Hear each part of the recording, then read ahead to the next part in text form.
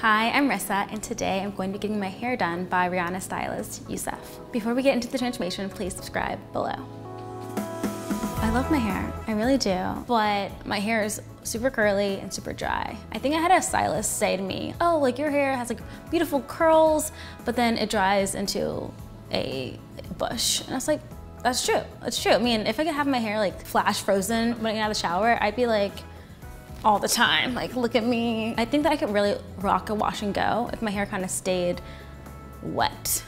Sounds weird, but girls, you know what I'm talking about. I'm really excited for Yusef to bless my head. I want him to oil my scalp, and I want him to just like revitalize my look. No, I'm not nervous at all.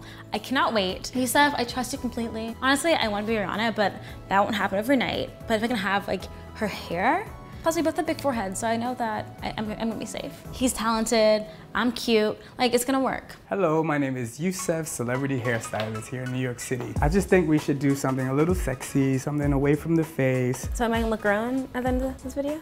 Yeah, I think so. Okay. So it's very important when you're doing wigs that your foundation is very tamed. I always like to braid my foundation down as small as possible, just so the wig can be flat and secured.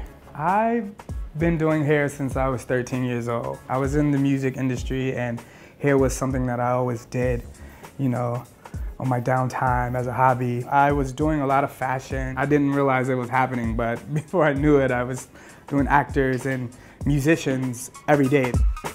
I've never had a wig before because my mom doesn't wear wigs. I grew up in a majority like white community and like wigs weren't the norm there. I just feel like wearing a wig is an easy way to change up my look without having to cut my hair, grow out my hair, worry about the health of my hair on the daily. I started working with Rihanna in 2009, a long time ago, wow. My first time working with her was Paris Fashion Week. I was supposed to be with her for like 2 days and I wound up staying for the whole week. She just kind of let me go, which was an amazing process because it allowed me to just do things that I saw her having like long before I even worked with her, and it just turned out to be like magic.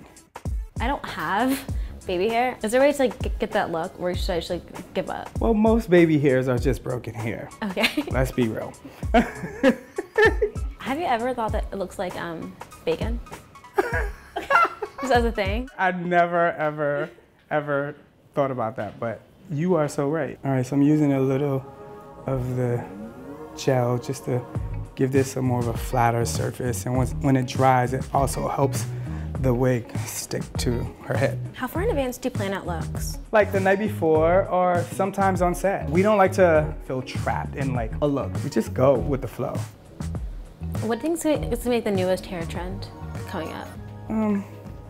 Other than wigs. Nowadays, like people want to feel a little bit more like tamed. I feel like that's really something that I'm seeing a lot. Not the like kind of like messy hair and things like that. I feel like women are now like doing their hair, making sure their hair is in place. You think it's like part of the whole like self-care movement? Please, the world is so crazy right now.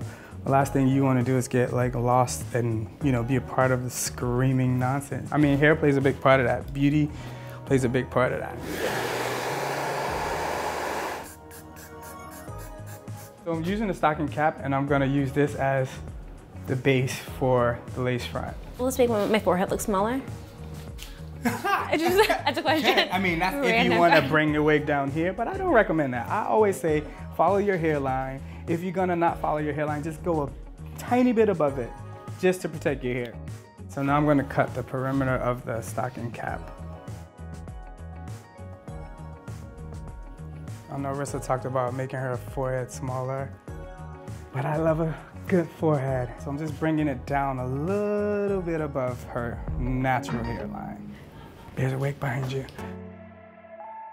I think that Yusef is like very inventive with his hairstyles. I loved Rihanna's hair on Ocean's 8. I thought the really thick locks were really cool and amazing, and kind of like paid homage to Caribbean culture. I think he really works with his clients to find styles that work with their face and their features. So it's not trying to like match a style to a person, but it's creating a style around the person, which I think is very cool. I always love this hair. It's something that you can do formal, you can dress it up. I'm just gonna go in and do like some messy layers, nothing too contrived.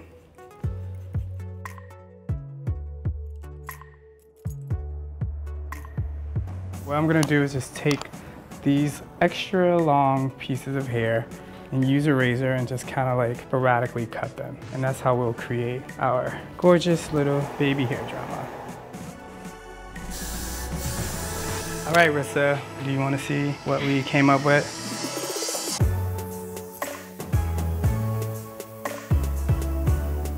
I look so sexy. Is that just me? No, this is the idea. You are cute. I mean, you were cute when you came, but like. You look good, girl. You look good. Also, first time I like having baby hair, you guys. Babies, no bacon. The wet look. Who would have thought? Wet and go, wet and go. So this is our finished look. Hope you guys like it. Do you like it? I love it. Please let us know what other videos you'd like to see in the comments below. To subscribe to Refinery29, click here. For more videos, click here.